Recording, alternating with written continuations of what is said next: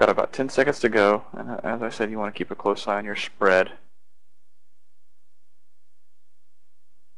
Starting to see some quite a bit of movement here just before the data.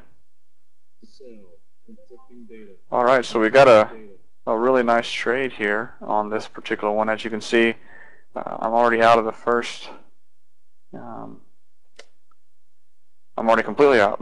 It's already completely closed me out. You can see that my initial entry was here. 06, it looks like, is where my first stop. I'll have to look and see the management. It happened so fast. These are the kind of trades that are kind of nice. Looks like I got in with all 4 lots. Closed out my first at. All right, I'll talk about that in a minute.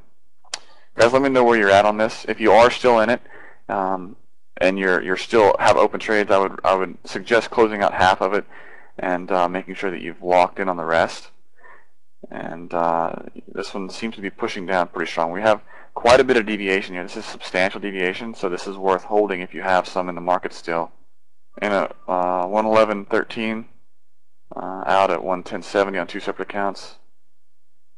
Good. Who's still in? If you just let me know. 31 pips and out. Good.